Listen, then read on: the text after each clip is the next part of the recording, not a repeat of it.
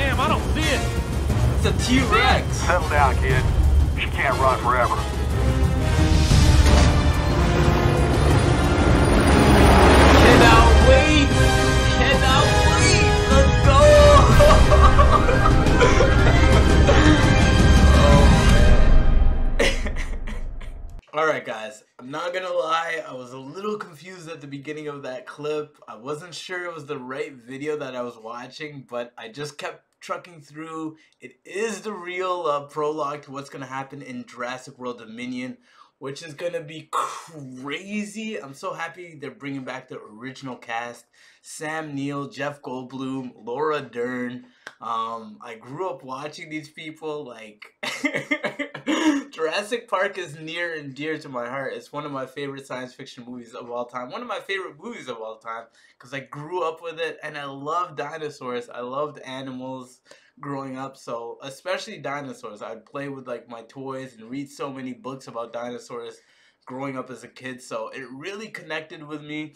Really looking forward to seeing what they do with dinosaurs being a part of society. Like just a T-Rex being like anywhere at any point in time, raptors being anywhere at any point in time, and how humans are going to deal with that, with like normal humans within society, how they're going to deal with the dinosaur threat. So super excited to see. I want to see the original cast with the new cast, like with Chris Pratt and Bryce Dallas Howard. That would be great to see.